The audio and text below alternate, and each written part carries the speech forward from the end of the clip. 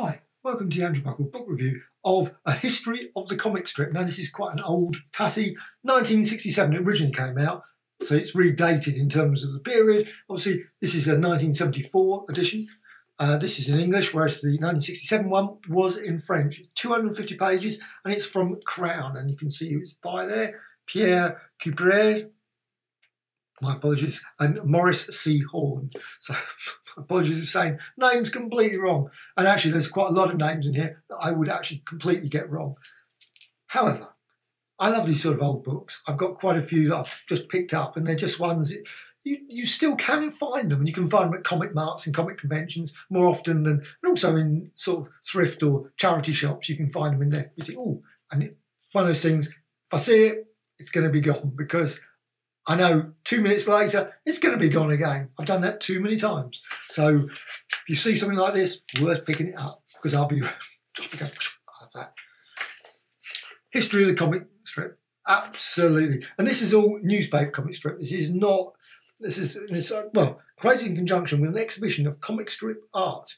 So this was, there's the details there. That must have been pretty impressive at the Louvre. However, that was all the way back in 1967. I'm certain there's probably, actually they did some, I've been watching some lovely on YouTube. There've been sort of documentaries, about 15-minute news bits where you got like the French sort of the comic strip, and you think, wow, they really were so in love with the comic strip. And they've got all these artists and things. You've got like Neil Adams and Morbius and so on and so on. You look at it and think, wow, why can't we have those sort of shows and books and things? And the French also have got lots of superb books. I love, whenever I go to France, it's one of those things you just pick up. Of course, they're in French, but it's still, the artwork is just superb. I can just about read French, even if I can't say it very well. However, this book is, if you want Burne Hogarth, I think that's how you say his name. If you love him, well, yeah, I love this book, because his Tarzan work and whatever is mentioned a lot, and you've even got an introduction by him in this book. And this is, puts it here, Neo-Dada, Pop, Op, Ob, and so on, Neo-Dada, you know, that sort of thing. It's going to be very obscure, and there are some really odd bits in this book, but it's still an absolutely fascinating. However, I love this, 1370, they are. That's how you start. You know a book that's good. However, I don't really agree with them.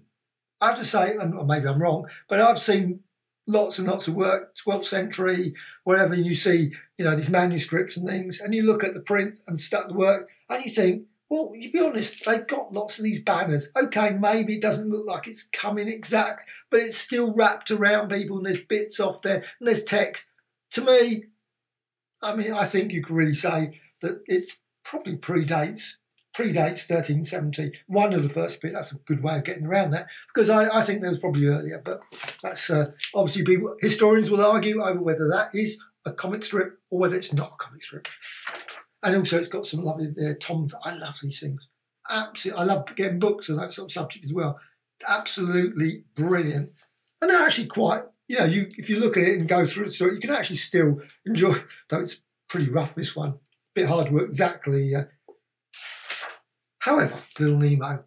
Now, of course, Little Nemo's been done near enough to death in terms of lots and lots of reprints. And they're all, not all. I've actually had one that I didn't really like of Little Nemo. I've had some Little Nemo prints that have been amazing. And then sometimes you get books that are not so great. So it does happen. However, there's lots and lots of examples. Max and Moritz, don't ask me, no idea. So there's lots and lots of examples of strips in here. And also French ones, as well as some British ones, not many. And also some American ones, Yellow Kid, of course. Got Yellow Kid. You've got here Little Jimmy. And some of these, of course, are available on like IDW, Fantagraphics. They bring out these books, and I think they're just good. However, they always come out in very, very limited runs. So you might like get 1,000 or 250 of these things, and that's it. So if you don't get them at the time, it's pretty hard to get again. Oh, I love that. Little Nemo again. Just glorious. Again, a little bit more Little Nemo. But there's a lot of text. So you've got a lot of information about the period. This is obviously 1900 to 1910. You've got here the upside downs of Little Lady Lovekins and Old Man Mafaru. Something like that. Okay, so, however, I'm certain it's pretty good. Looks unusual anyway. And this one, Le Monsieur Noir, Mr. Black. Periods of adjustments, 1910, 1928. And it's just, again, got lots. Obviously, you've got Crazy Cat there. You've got Polly and her pals. You've got some of the ones that do turn up. There's some unusual ones that I must admit I'm not familiar with, like Minute Movies. Absolutely no idea. BB Frickting. And this one, Bonaventura. No idea. Of course, I've got some English. Rupert, Tiger Tim. It's like a little bit of English ones there. And then you've got some Burne Hogarth. Obviously some brilliant Tarzan there. As well as Harold Foster. And you've also got Alex Raymond. You've got Milton Caniff. Now, there's a bit of Marvel comic. There's a little bit of Marvel comic there. Sort of piled up. You've got Captain Marvel, Human Torch. Actually, you know what? I've never seen that picture before. Should have done, but I've never seen that one. Looks like Iron Man's holding something up there. He's got his hands sort of holding something up. Don't know, maybe there's a banner or something for Marvel Comics. And you've got this one here, Futuropolis. Looks good. There are collections around. I've been looking online, and but there's sometimes they're like I say, they're crazy prices now, and you think, no, Barnaby, Sad Sack. They don't, like I say, they don't stay in print as long as that's just the way it is, isn't it? I mean, Creepax, I'm not certain. However, you've got some of his work as well. And you've got, of course, Morbius. You've got a lovely one here of Baby Cyanide. J.C. Forrest. Production, distribution. So you've got lots of information about all the sort of how it's all production of these things, all about the balloons, lettering, faces, bodies, backgrounds, about the order of the work and all those sort of things. Whole heaps of stuff. Also about the various things about pseudo swear words, sources of jokes. Also, the size of the Sunday papers is a source of jokes for Americans. Unfortunately, we don't get that. We get very, very limited. If we've hardly got any now, hardly any sort of thing. It's just always a pity. I would love to get those massive cartoons with all the strips. Just would be brilliant, but they just don't seem to exist in this country. Used to have them like Daily Mail or Daily Mirror, those sort of things. They would have quite a bit of cartoons, Fred Bassett and those sort of things, and others. Tiffany Jones. I would love to see a collection of that. Though there is one, I've got one or two collections. So hard to get. This one is, well, loads more examples. It's just example after example after. You've got some Creepax there, and you've got some, obviously more Harold Foster and Burne Hogarth as well. And more and more and more brilliant examples. Roy Crane, Frank Robbins. Actually, I was really quite surprised. I went looking for books about Frank Robbins. And there's no books, it seems, collections or, the art of Frank Robbins.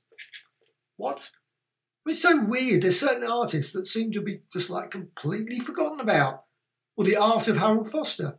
Weird. I mean, there's lots of Harold Foster books, but there's no art of Harold Foster. I think there's even art of Burne Hogarth, to be honest. It's just strange. You've got arts of lots of other artists, but not them. However, this one, you can see this sort of book, what this one is. Narrative Figuration. Don't even ask me. It sounds great when you actually read it. It's really some really good information there. But you've obviously got Roy Lichtenstein there, and then you just got the craziest examples. This one here is just Valencia Group Chronica. Remember them, Group Chronica, and you've just got examples of just really sort of two-dimensional narrative images, etc., and just going for collages and destroyers of image, and so on and so on. This is just the only thing it does lack is a bibliography. I love bibliographies, the back, because the bibliography means you can then go off and look for another set of books, because you think, oh, that's a book I've never heard of. Go and investigate.